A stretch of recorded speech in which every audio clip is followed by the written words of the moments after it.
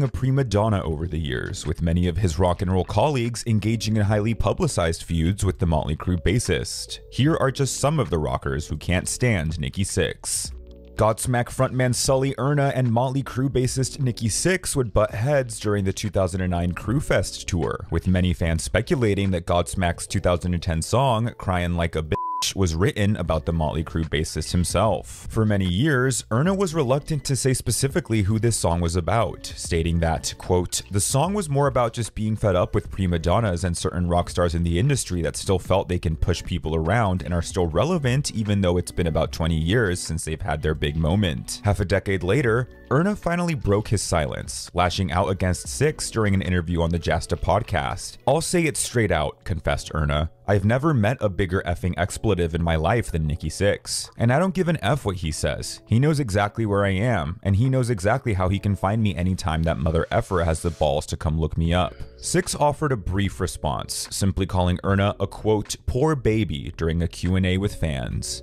A feud would erupt between Motley Crue and Lars Ulrich of Metallica when Ulrich exposed the Crue for performing with a backing track at the 1997 American Music Awards. Motley Crue bassist Nikki Sixx responded with an open letter to the Metallica drummer which read, "Dear sweet fat balding Lars, taking your ever moronic soapbox position on a subject that's none of your business has made you out to be an a-hole as usual. Metallica and the Crue have still not made amends all of these years later, as evidenced by Tommy Lee's relatively recent post roasting Ulrich, sharing a photo of his face under the caption, 'Straight Outta Tempo.'"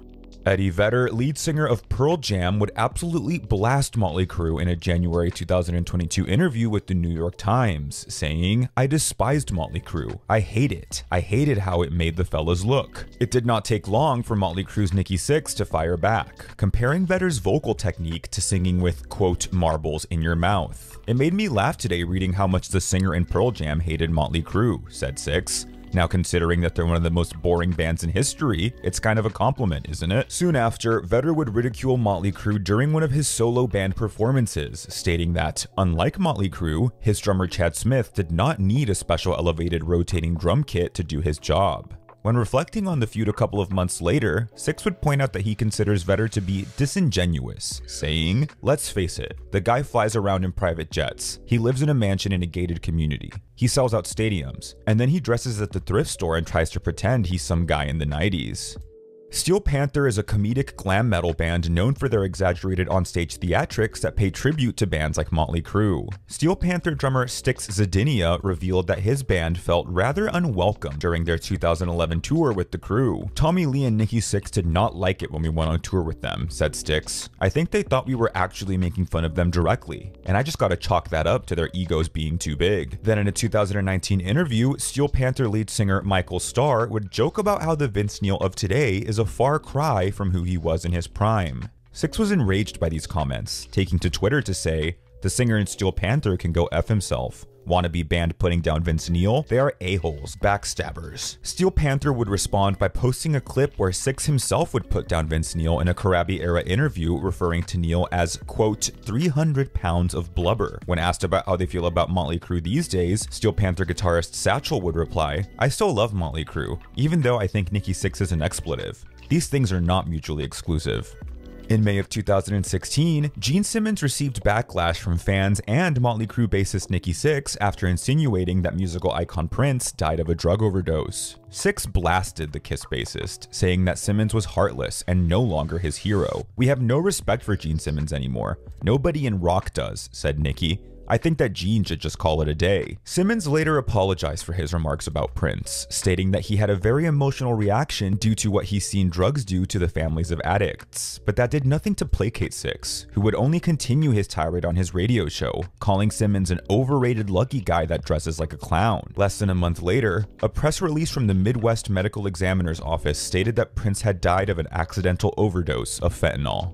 Motley Crue's second lead singer, John Corabi, joined the band in 1992 when Vince Neil was dismissed due to personal differences. Motley Crue went on to release one album with Corabi, 1994's self-titled Motley Crue, which ended up being a commercial failure in the wake of grunge's rising popularity. When reflecting on the album in a 2016 interview, Sixx was rather blunt regarding his feelings on Corabi's writing ability. "I think it was a very unfocused record," remembers Sixx. "It was painful for me, because John Corabi can't write lyrics. He was a nice enough guy, but he just didn't have that fire." When he was asked to comment on Sixx's remarks, John Corabi would express confusion as to why Nikki would make these comments more than 2 decades after the Crue LP was released. Corabi later said that he was disappointed when Nikki Sixx gave him no response when Corabi reached out to his former bandmates seeking guidance about his son's drug addiction. "I got nothing from Nikki at all. No response," shared John. "I'm done with those guys. I won't ever bother them again. I won't ever call them again. I won't forget it. I will never forget the fact that I asked what I thought were my friends to help me out."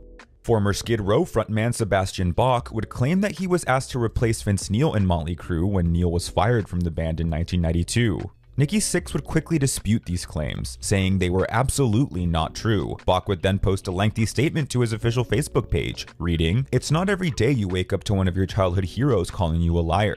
The fact of the matter is that I was asked to join Motley Crue. It was a big deal involving record companies, management companies, and all sorts of business dealings." Sebastian then plugged his upcoming book, telling fans that they could read the full story when his autobiography arrived on bookshelves. In response, Nikki would tweet, "Someone needs attention to try and sell some books."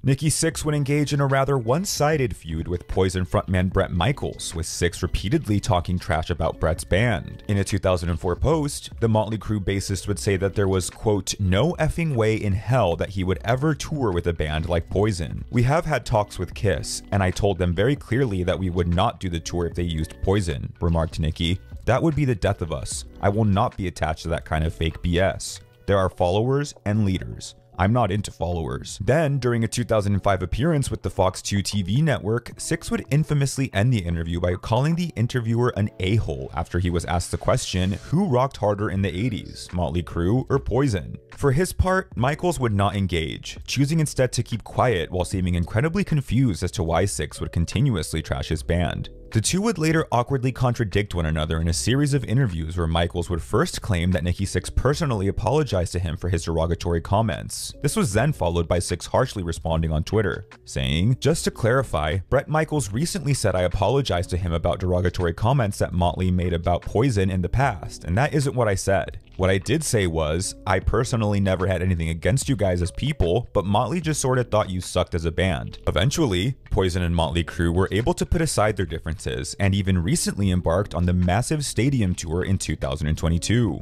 Hanoi Rocks guitarist Andy McCoy slammed Motley Crue bassist Nikki Sixx over his account of his infamous and widely publicized near-death experience via OD. In a 2022 interview with IndiePower, McCoy said, "Nikki's books are full of lies. I saved the guy's life. I got him revived, and the thank you I've gotten has been nothing, and that makes him a second-class citizen in my eyes, cause he only thinks about the buck." Sixx would fire back on Twitter, writing, "Andy McCoy has been on a rant saying I never thanked him for saving my life. It's true. I also never thanked him for getting me the drugs during my deadly addiction that night. I get it. He's just trying to sell a book, an album, or club tour." McCoy had also previously criticized Motley Crue for their decision to title their box set Music to Crash Your Car To, following Motley Crue singer Vince Neil's drunken car crash that claimed the life of Hanoi Rocks drummer Nicholas Razzle Dingley. "Disrespectful is an understatement," said McCoy. "The most tasteless and murderous gimmick to cash in on. Nikki Sixx gives new meaning to words like shallow, ignorant, and stupid."